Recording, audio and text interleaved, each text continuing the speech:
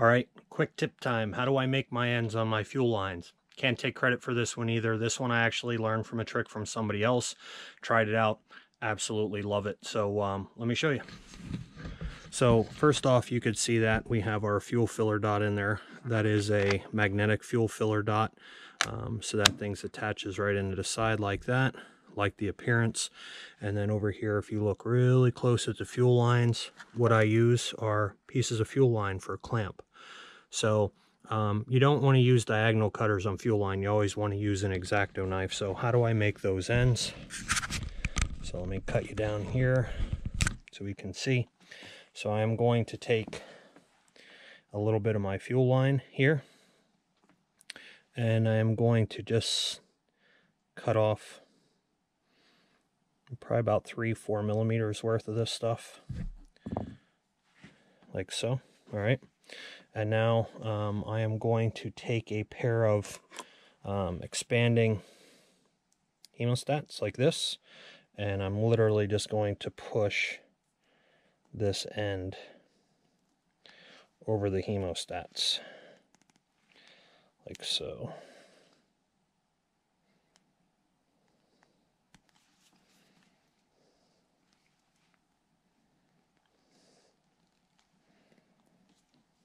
Of course, it's tag-on tubing. It's going to be tight, but you can do this. This works with nitro fuel and stuff like that too. So now you can just take this and squeeze it. You can see the squeeze. And literally, I'm going to try not to rip it. I'm going to expand it right over my other fuel line. And then once it's like that, wiggle and pull that stuff off. So basically, I made a collar. Now we'll go ahead and we'll take this out so you guys can see this.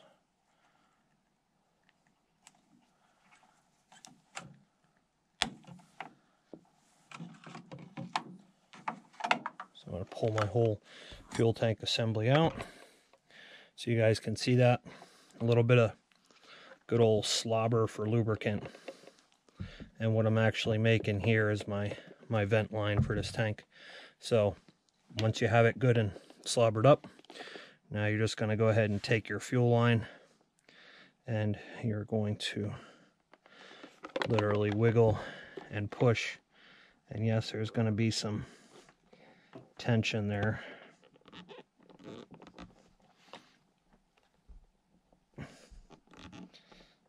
So this way you are not cutting into the fuel line and compromising it. And this stuff is so tight that you do not have to worry about that stuff coming loose. And there you see. So super sealed. Okay. But anyway, there you go. So that's my trick on fuel lines. Again, using the Husqvarna ceramic clunk on the inside of there, and I like the clear fuel tank so you can actually see that nothing is broke on the inside. So let's get back to the time lapse.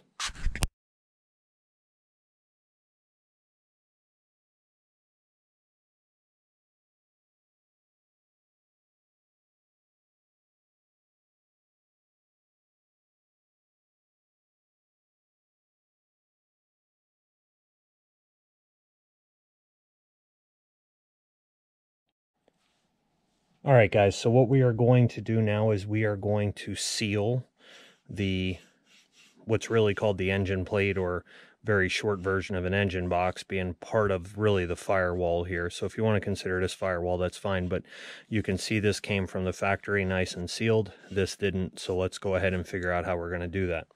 So what we do here to seal that firewall or engine box, I'm going to get myself some 30-minute epoxy, some regular rubbing alcohol, and a mixer stick, and finally an acid brush. So you're going to mix your epoxy here. I use, again, 30 minutes. You're going to mix even parts of this stuff.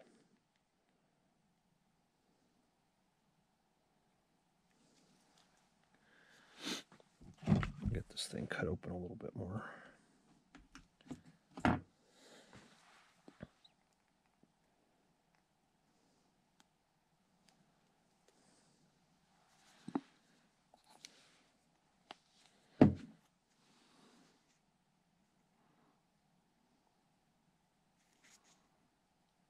So just a little bit short of 10 milliliters.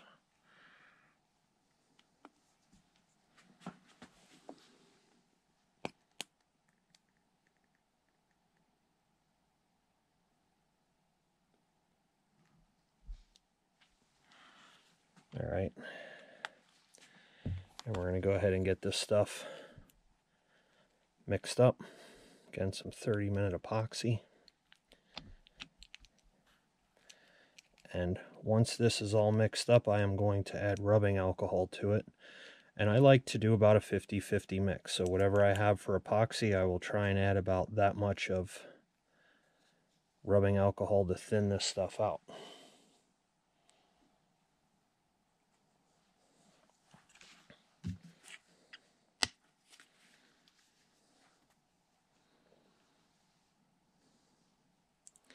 So we are going to go pretty close to the top with this.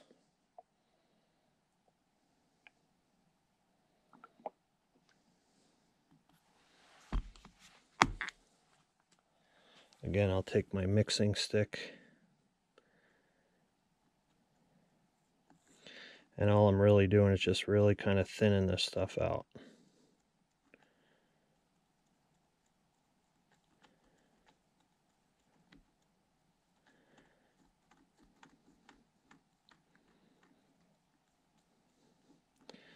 And you know it's all mixed in when it's kind of dissolved. There's no big like clumps. I like to use 30 minutes because we're going to do this whole engine box. It's going to take a little bit of time, and I don't want it to dry and get clumpy. So now we are going to take our acid brush and just literally come up here and try not to get any of this on the engine. And we are just literally going to paint it.